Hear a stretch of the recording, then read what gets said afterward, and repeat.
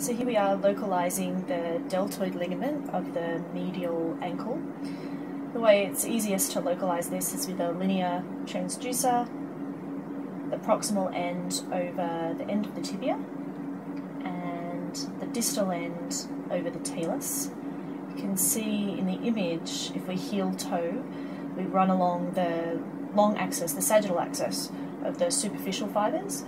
As we run posteriorly along the ankle, we start to get into the deeper fibers, back to the superficial fibers in that medial plane, and then forward or anteriorly into the deep fibers again.